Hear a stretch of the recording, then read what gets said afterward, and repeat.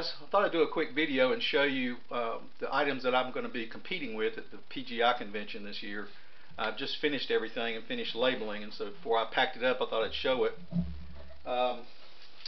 First of all, this year I'm going to compete in a couple of different categories that I haven't in the past. One of those is the best small mine, and so I've created a couple of mines.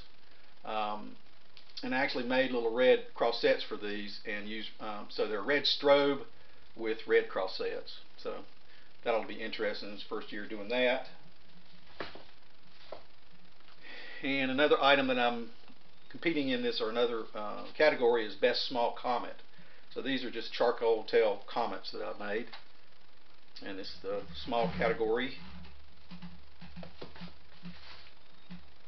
And the next item that I'm competing, or category, is best small gerb, and it's the first, actually just learned to do these, so thought what the heck, I'll enter them in this best small one. So these are just glittering silver gerbs, so we'll see how those go.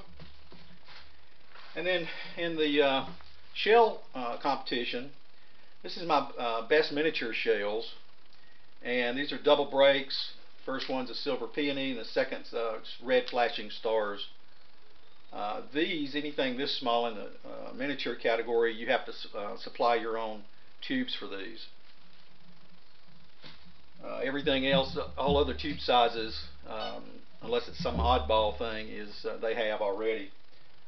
So the next category I'm going to be competing in is the best small ball shells, and most of the best categories, with the exception of the best exhibition and best large ball shells, you have to do pairs, so you have to do two of the same effect. And tell on these, I've actually put two different tails with these, and that's what that is. These are 4-inch best small ball shell, and they are red with yellow rings and of course rising tails. So that's two of the exact same effect there. And this year I'm competing in the aerial level 2. I won the aerial level 1 competition a couple of years ago, and so now I've moved up to the aerial level 2. And this requires 4 different shells. They can all be different, and all of mine are different, and they are 4 inches. And so this first one is green to gold with purple pistil and of course rising tail. And all of mine, except for the couple of large ones, I put 2 tails on each one. So that's one of those. The next 4-inch shell is red, white, blue with flashing pistil and rising tail. The next 4-inch one is blue crackling with red pistil, rising tail. The last one in the level 2 4-inch shell is a spiderweb to green with rising tail. So hopefully those will do good. Last year in this category, one of my shells didn't fire, and later when I went out in the field, they gave it back to me, and it had not even, they didn't even light it. So I don't know if electronically what happened, but there was visco fuse, and they're supposed to manually light them if it doesn't go off with electronically, but they did not for some reason. Actually, they said that they were told to go on to the next one. So anyway, that was kind of a bum deal there, because that's the reason you put visco fuse on it as well, is so they can hand light them. Okay, so the next category I'm competing in is the best medium ball shell, and these are 5 inches, and of course there's a pair of these as well. And both of these are I did a double petal of gold glitter with rising tails. See how those do. And the next category, which also there's 2 shells with these. These are 6 inches, and these are actually ghost shells. And we'll see how these go. And they also have rising tail. With these, I actually made a little template, a little plastic template to fit down inside a Hemi, and it gave me 4 quadrants, and I put different effects, changing effects in each quadrant, in each half, and so there should be 8 different sections changing colors. We'll see how that goes. In theory, that's what it's supposed to do. You never know. Okay, and then in the best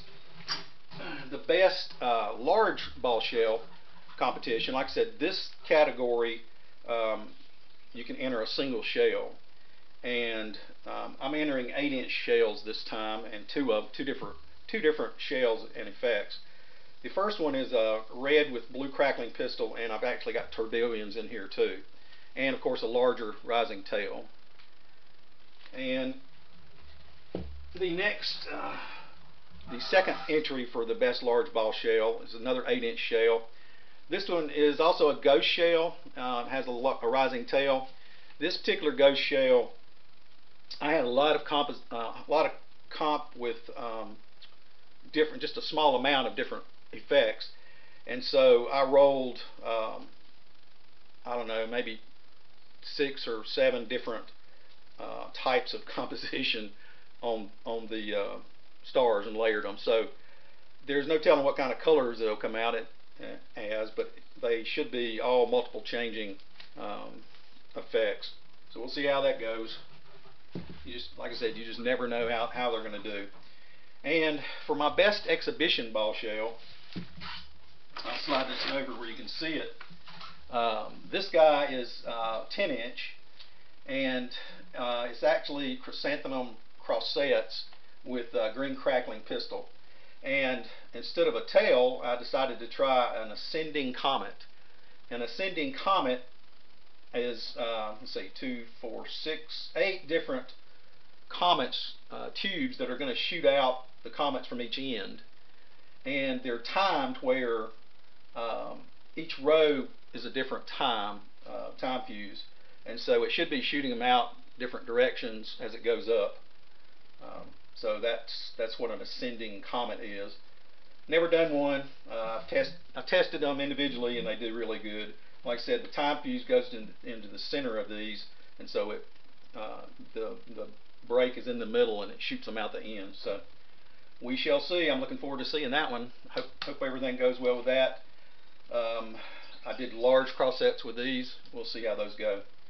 Anyway, that's what I'm taking this year, and I'm actually going to do another video to show you how the competition works.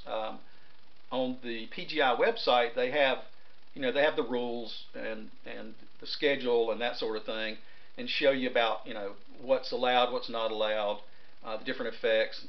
But when I first started, it's like there's nowhere that tells you what to do. Like you're supposed to go to meetings, and you've got to do this, you've got to store them in magazines, you got to take them.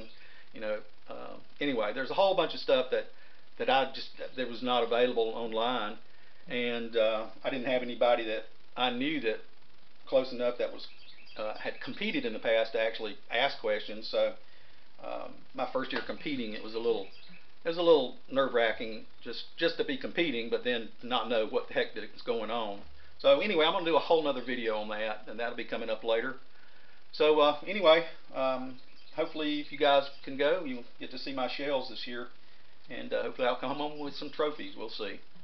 Anyway, thanks. See you later.